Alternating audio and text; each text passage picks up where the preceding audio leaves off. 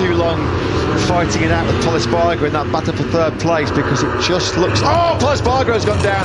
I'm pretty sure that was Polisbargo, sector 1, turn 2. I think the Repsol Honda man has crashed out of this Grand Prix. Was it Polisbargo? It was.